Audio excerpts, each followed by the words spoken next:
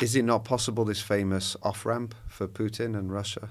Instead of the off-ramp, we need to humiliate again. I will say that again. We need to humiliate Putin. We need to prove that his policies are dead end, and they cannot produce any positive effect for Russia, even for a longer term perspective.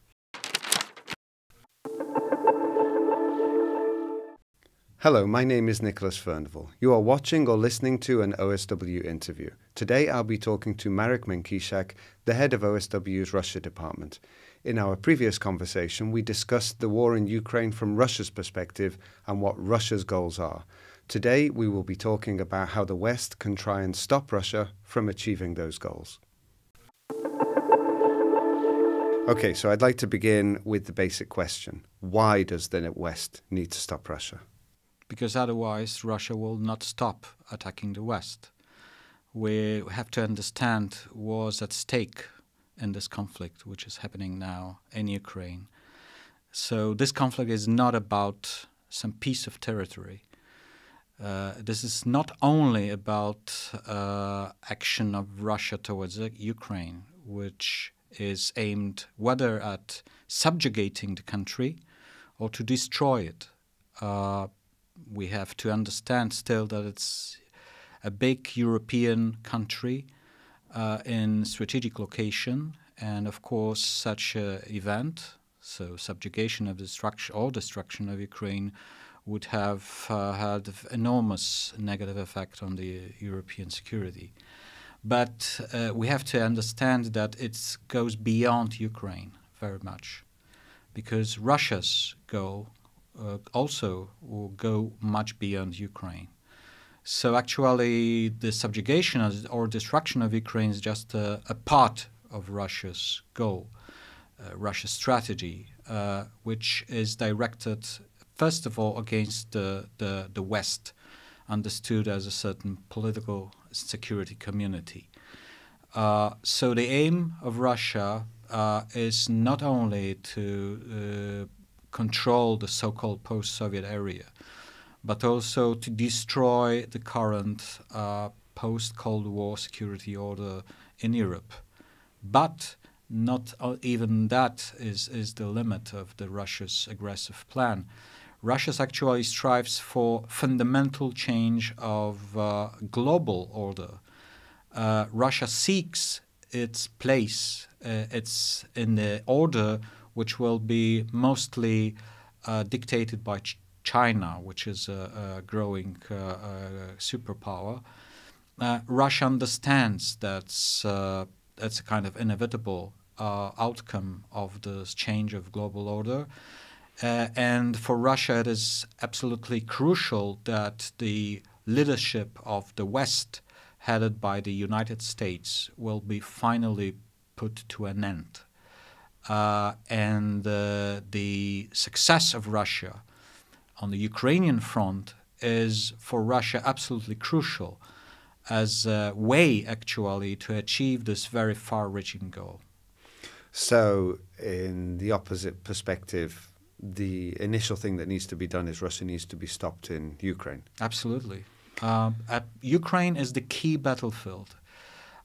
Without actually succeeding in Ukraine, Russia is not able to pursue its further aggressive goals. So it's absolutely logical that the best way actually to undermine Russia's ability to make harm to the West and to the global order is actually stop Russia in Ukraine. So what you are saying is helping, for example, arm Ukraine is very much in the West's interests. Absolutely. Ukraine not only have to survive during this war, Ukraine has to succeed in this conflict with Western support. By succeeding, I mean basically to humiliate Russia and to prove that the aggressive posture and aggressive policy of Putin's regime are dead end. Simply, they cannot be effective. They cannot lead to the desired results. So basically, there is no other choice for Russia to change the course, or to the best to change the regime, which is unable actually to change the course of this aggressive policy. Okay, these are very strong words. Humiliating Russia, not very popular at the moment. Is it not possible, this famous off-ramp for Putin and Russia? I think this is a big misunderstanding on the part of the West, that actually we need to provide an off-ramp for Putin. The problem is that whenever we say it or suggest it, actually we are helping Putin to continue its aggressive policy course, because such communication actually is perceived in Moscow as a sign of weakness. Mm-hmm. Therefore, what is needed is actually the opposite.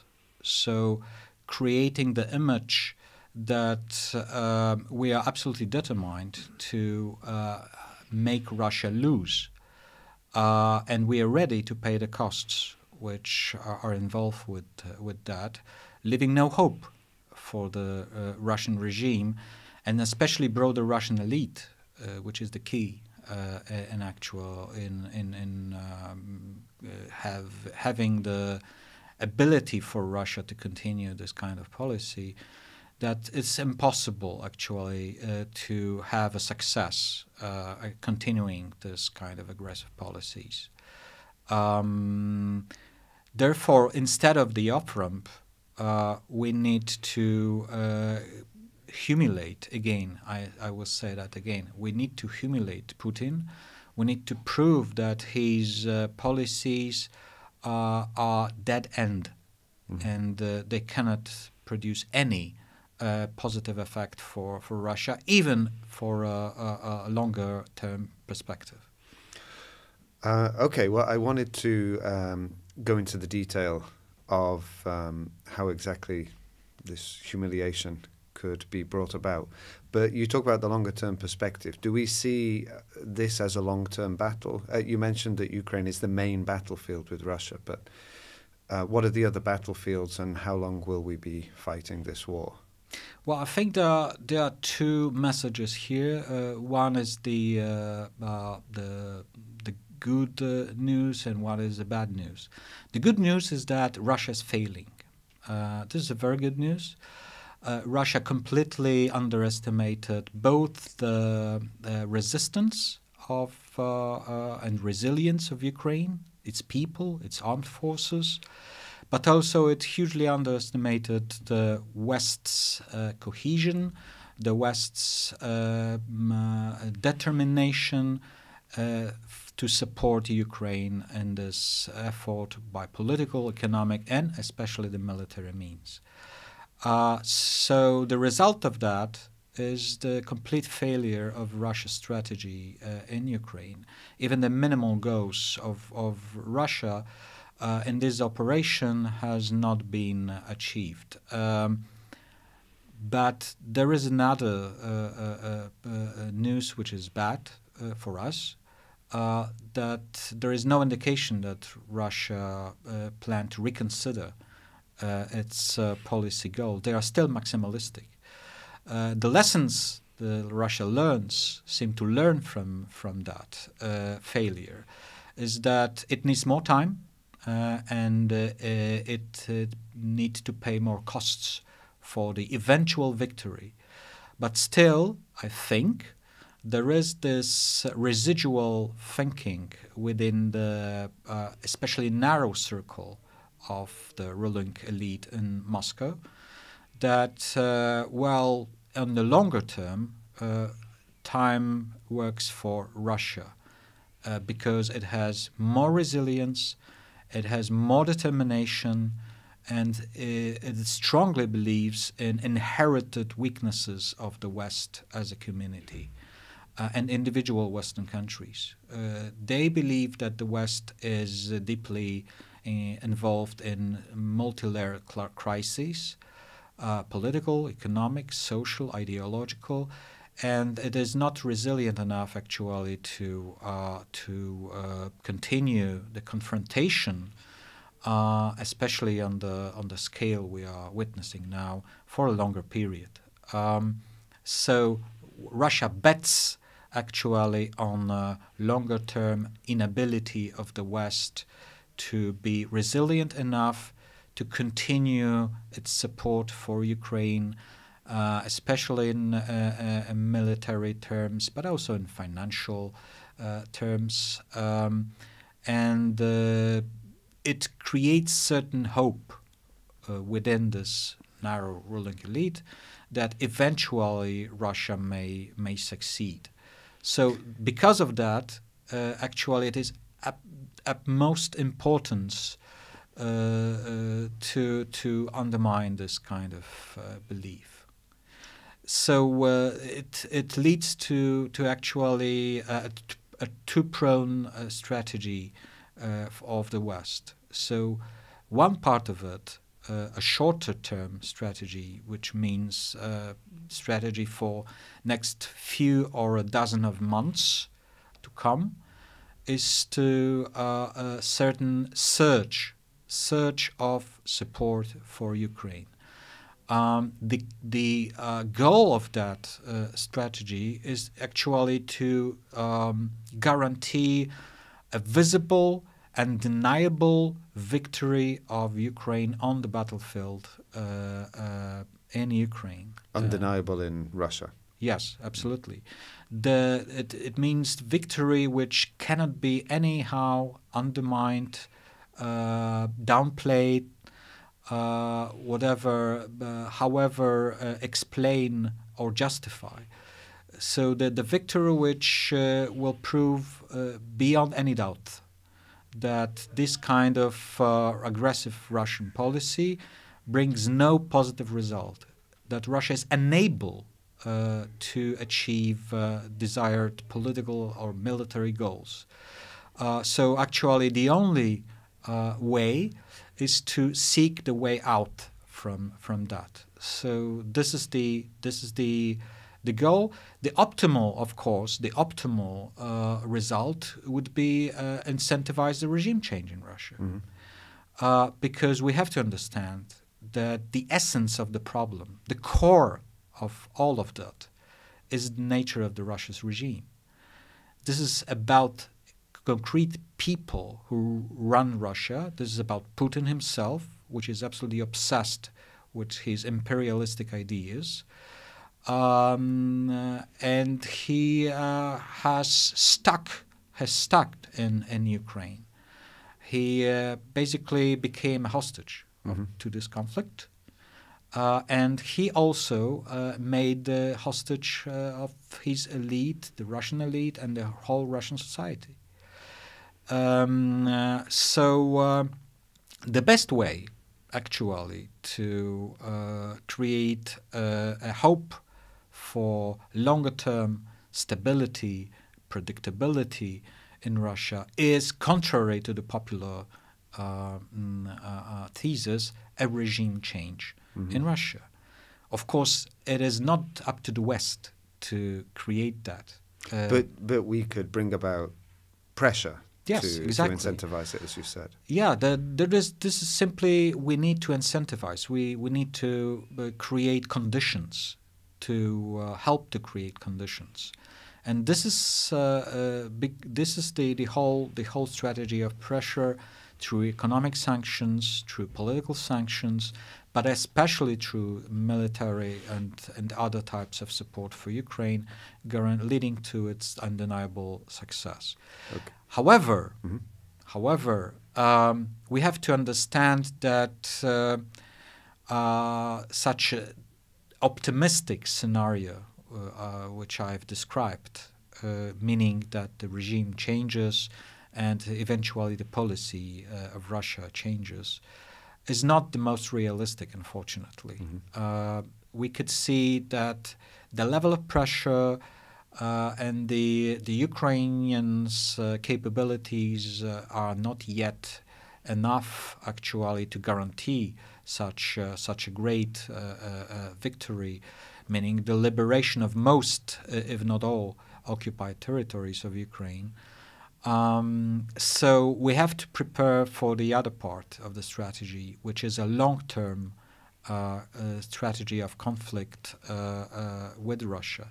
So we are here to talk about a kind of new policy of containment, but extended containment, very much proactive, not only defensive policy, which is supposed to help to resist the Russian aggressive policies, but actually to, in the long term, to undermine the Russian regime by all possible means, especially through economic pressure, but also through political isolation and to the long-term support for Ukraine. Well, could I stop you, because this discussion is going to be partnered by your text, which you've written for OSW. We'll provide the link in the description to this video. And you encapsulate many of these ideas very, very nicely in what you call the 5 Ds. Yeah. And one is denying Putin victory. Yeah. So we've got a little ahead of ourselves on this one. Key, yeah. Denying his regime legitimacy. I think you've touched upon this. And then there is decoupling Russia and the West economically, deterring Russia, and defending the Western and NATO states. So I guess the next step, very proactive, is decoupling Russia and the West economically. How far should this go? We should not be partners at all? No oil, no gas? Well, we have to understand that at the source of the ability of Russia to continue this kind of aggressive policy are serious incomes, revenues, which Russia makes basically on the hydrocarbon exports. This is about oil. This is about oil products. This is about natural gas. To a lesser extent, the other resources, and the crude reality is that for decades, Russian capabilities have been built basically mostly on the resources financial resources Russia received by trading with the West, especially the European Union member states. Mm-hmm. European Union has been the most important trade partner of Russia. Occasionally, Russian trade with the EU as a whole went up to 60% of its trade, and then slowly it has been decreasing. The EU's or Russia's? Russia's trade. It has been decreasing, of course, systematically over the period of recent years, but still, it is the EU which has provided the most part of the financial resources Russia had. And that was used actually for the war against the West. So the crude reality is that continues to be funding the war.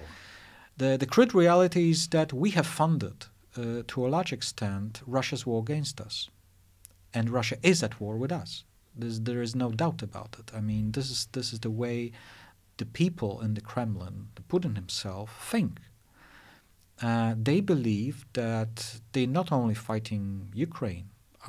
They believe they're fighting the whole West. They're fighting the US, NATO, and the EU in Ukraine.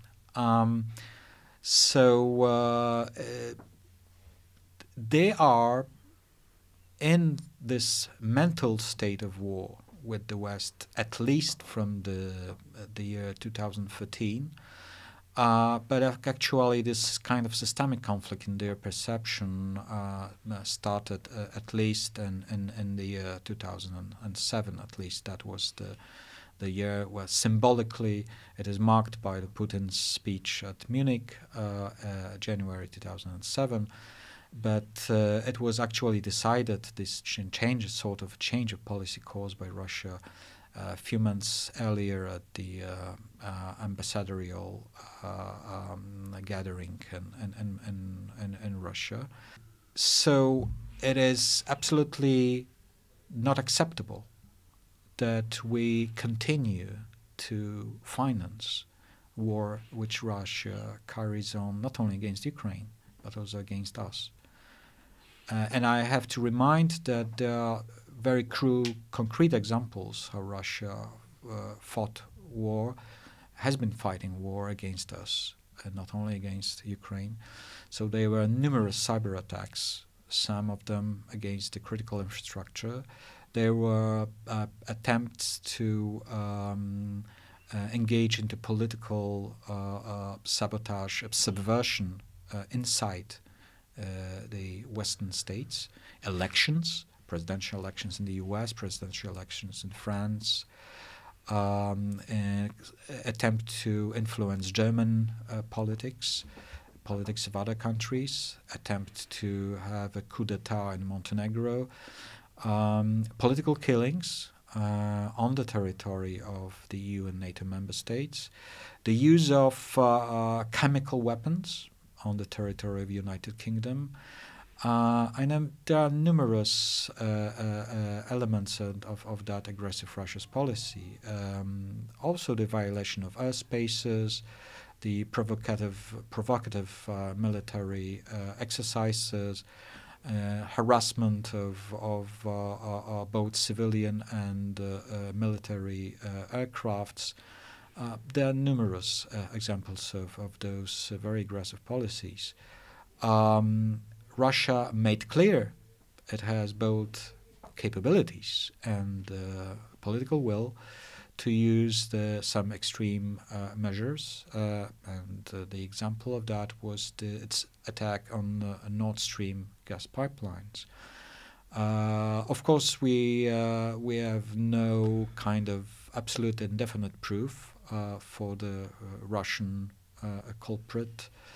But there are all important indications that it was Russia who actually done this sabotage, as a sending signal towards the West that it's actually prepared to harm us very much. Therefore, since Russia is at war with us, we cannot feasibly continue to carry on the policy of financing Russia.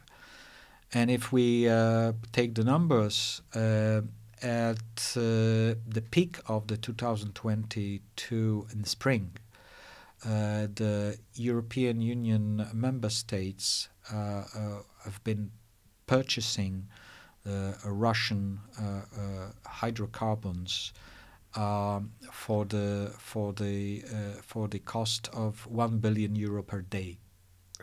Per day. This number has gradually decreased. At the end of the last year, it was €640 million per day. Now it's even less.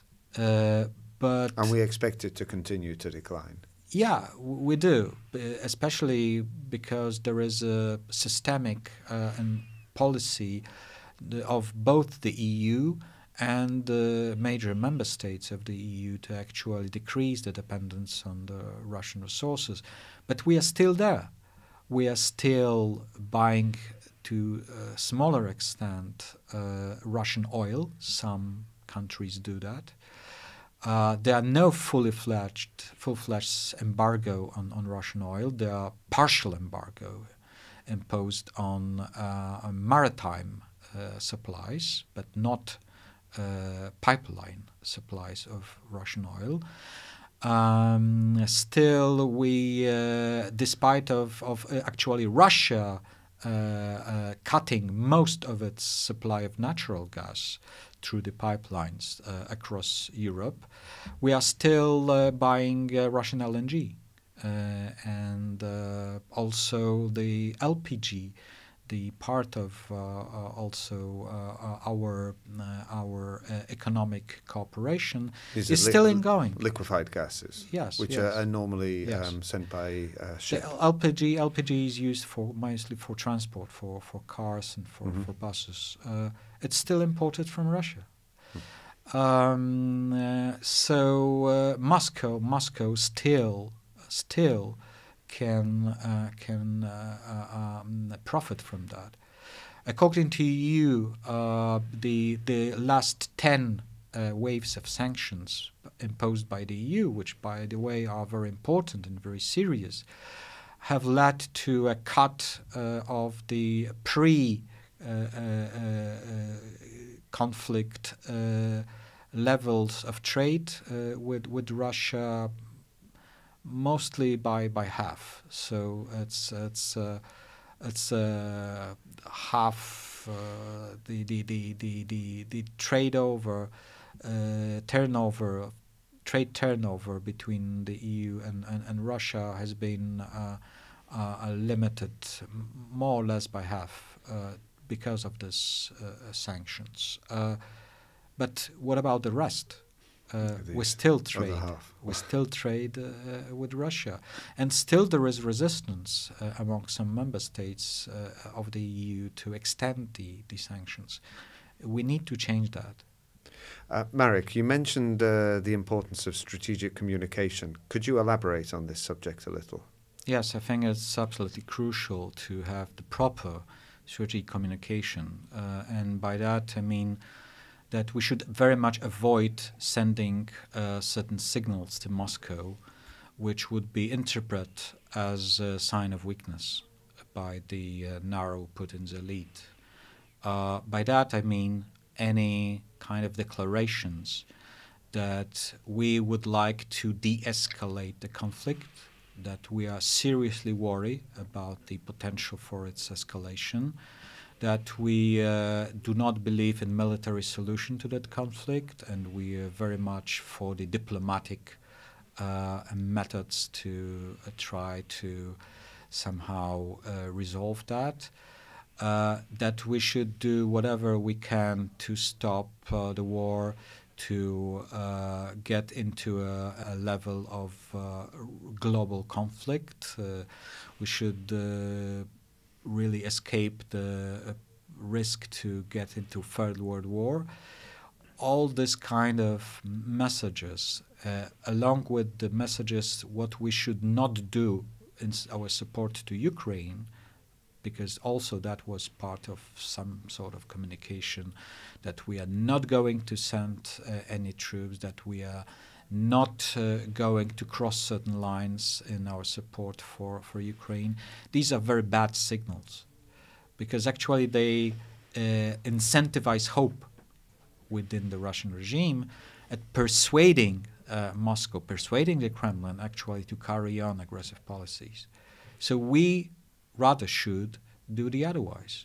So basically to threat Russia with potential retaliation, with our increased support for Ukraine without major red lines. And actually we should demonstrate our determination to create an image that it is beyond possible for the West to discontinue supporting Ukraine. So we are not now communicating with Moscow, fortunately. But the message you would send to Western policymakers would be Russia only responds to force. Russia understands force, and Russia understands tough policies.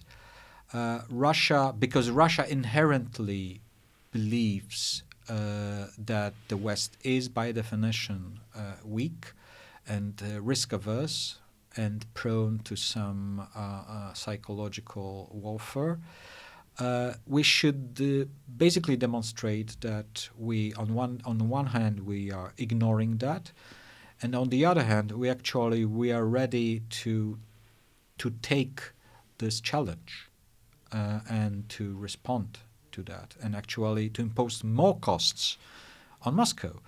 This is the message really which would discourage Russia. And the element of that, of course, is denial of dialogue. Moscow seeks any sign that the West is fed up with the conflict and with the rising costs of that, and is seeking to actually to freeze this conflict, which would be a great help for Russia, because any freeze of that conflict would mean that Moscow have ability to recover. And of course also the part of that will be Moscow seeking de-escalation of sanctions, de-sanctioning basically, and creating any hopes and any signs that we would be ready for that is very dangerous. It's very counterproductive because again, it increases hope for Moscow that simply it can outweigh the West, and the West eventually will have to pressure Ukraine to make concessions to Moscow. Okay, so I think you would agree that the ICC arrest warrant for Putin is the kind of message we should be sending out. How could we follow this up? What kind of action could be taken next? Yeah, this is definitely very, very useful. This is a part of the important element of our policy, which is an attempt to delegitimize Putin. So basically, the idea behind is to create the image, basically, that Putin is toxic figure for two kind of reasons. One is make him a toxic figure internally in Russia, so suggesting that basically divide and conquer. Yeah, the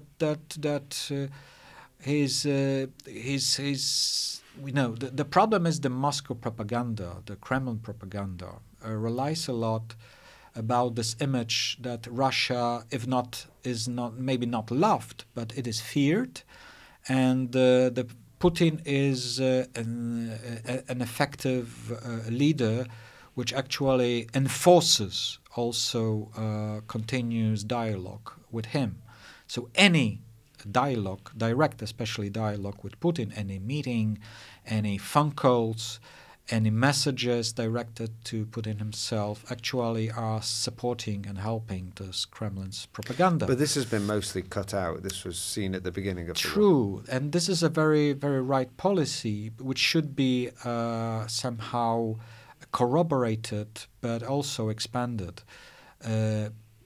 We should continue the practice that Western leaders are not only not meeting Putin himself or his close associates, but also do not participate in any meetings which involve them.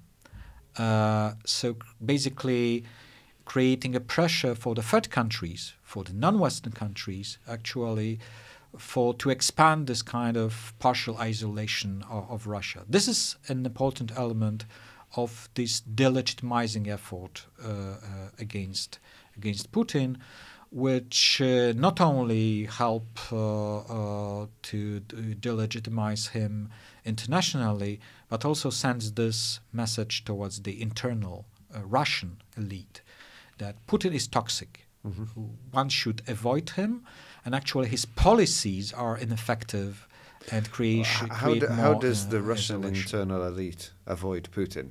They are beholden to him. Well, it is it's about a psychological certain psychological assessment. Mm-hmm. What is the balance between the growing costs of Putin's aggressive policies? So actually, Putin as a liability, as a leader, as a kind of guarantor of stability of Russia and its future success, and the costs of resistance and costs of helping getting rid of Putin, helping to undermine this regime. So it is important to change this balance. So one part of that is fear of Putin, which is clear for any member of the Russian elite. Is fear of Putin and possible reprisals, including assassination. Absolutely, not only losing money, not only losing positions, but also losing lives of their families, and so forth.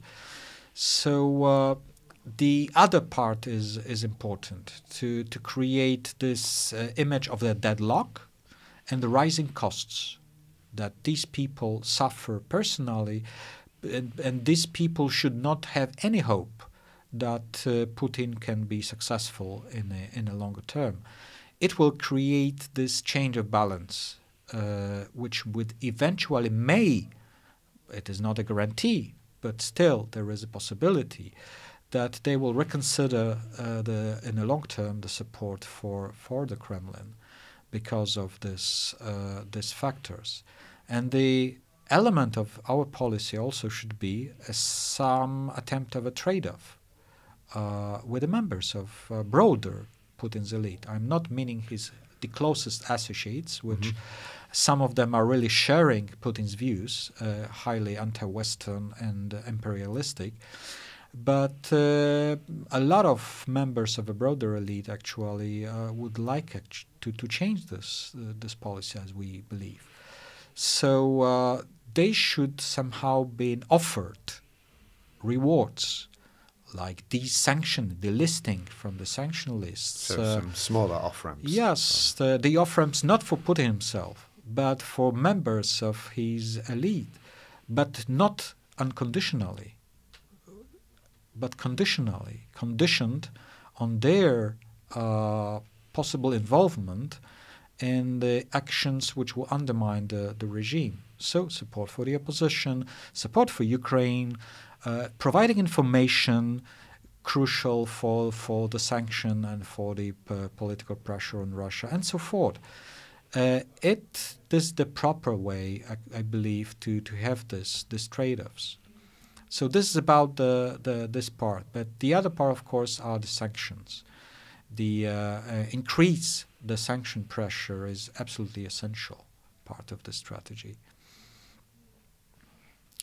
So in terms of sanctions extension, the crucial is actually to cut off the European market, especially energy market, from Russia.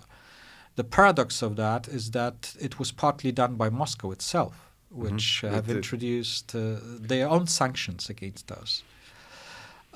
So we have to continue that, and first of all, we have to create irreversible changes.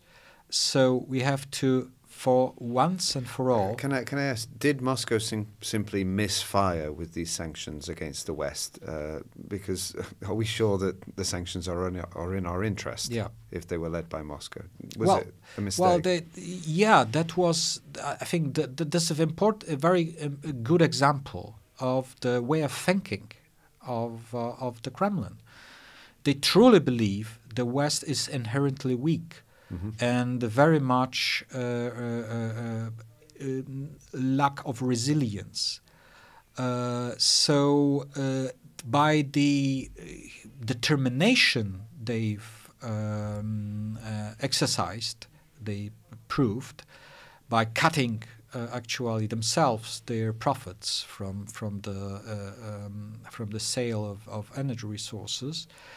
They meant to create both the economic crisis and the West, especially in the European Union, but also to create this psychological shock effect, basically to show the strength and determination, to prove us that we have no other choice actually than to re-engage, because Russia is invincible. Yes, are weak. that Russia is absolutely determined, and they were wrong in this analysis. Have they noticed they were wrong? Because of the lack of results, because of... But Russia is aware that the West is tougher than they thought. Yeah, but still, the problem is that they still think, well, it's a matter of time. That is their bet. And our job, as the West, is actually to prove them wrong. To create this image that, no, we cannot, you cannot outweigh us. You cannot undermine our resilience. You cannot bring us to our knees, for example, by cutting off supplies. Because we are actively and effectively decoupling from you. So this is about the whole idea of decoupling. It is closing the gaps. This is about closing the vulnerabilities we have to change the potential, to simply dismantle this whole infrastructure of Russia's influence, economic influence, by denying, by changing, by pivoting to other sources, both sources of energy and directions of flow of energy so you mean resources. Renewables, but absolutely. Simply other exporters. Yes, absolutely, both ways. And energy efficiency, of course. So it requires, of course, the major overhaul of our economic model, because some of our economies, I mean economies of some member states, like Germany, for example, have been largely relied upon this assumption that we will continue to have this interdependence, especially in economic and energy field, with Russia, which proved to be highly dangerous. Now we have this policy of decoupling, but we have to increase that in terms of scope and in terms of time. So we have to be hurry, because there is an issue of further ways to secure our supplies for the safety of our population. So again, the part of this sanction policy should be this effective decoupling, but the other part would be the extension of sanctions, like de-swifting, so-called, the rest of the key Russian banks, especially Gazprom Bank. Removing them from the SWIFT system. Yes, exactly. The Gazprom Bank is still not removed from the SWIFT scheme, because it is now the major bank which proceeds with the contractual financial schemes involved with the trade, still ongoing trade with resources with Russia. But these are not the only transactions it can do. Yeah, but it is also used indirectly by the other banks. So it creates a loophole in the whole system, which Russians effectively use. The other part of this increasing sanction pressure is to address the ways to circumventing sanctions by Russia, because Russia learned somehow also partly, indeed, to circumvent the sanction regime. And the part of it is so-called parallel imports, and use the other countries, the third countries, for the re-export. And fortunately, some Western companies also participate unofficially in this kind of trade, let's say shadow trade with Russia. We should do whatever we can to close that gaps,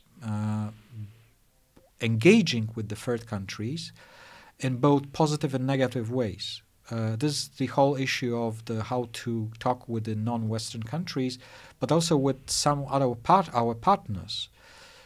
Countries like not only such kind of countries like China, India, or Turkey, but also with Kazakhstan, with Georgia, those countries who really are important elements of these schemes to circumvent sanctions against Russia.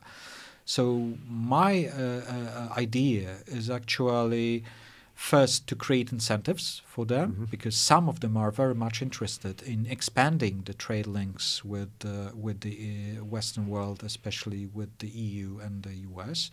We have still some rooms for maneuver in expanding the trade ties, the cooperation schemes with them. They are interested in those, so we have this kind of positive incentives to offer. On the other hand, we have sort of sticks in our hand by various types of sanctions, which should be directed not necessarily against the countries, but for individual companies, sending clear signals that we will not tolerate. But they would be direct sanctions against these companies, not secondary sanctions. Yes, direct. I mean, both of them. I mean, we should create certain red lines in this kind of trade, especially blocking any kind of supply for Russia, which could directly support the war effort. So any military supplies, any kind of double standard products, double usage, double use products. These should be a no-go for this trade, and we should actively engage with these. Okay, so it's a very big discussion. We went through a lot today, but there is still very much left to discuss. But we will have to do that on another day. I hope you will be open to that. Sure. Great. So thank you very much, Marek. Thank you. Thank you for watching this OSW interview. If you enjoyed it, please like and subscribe to keep up to date with all the latest videos.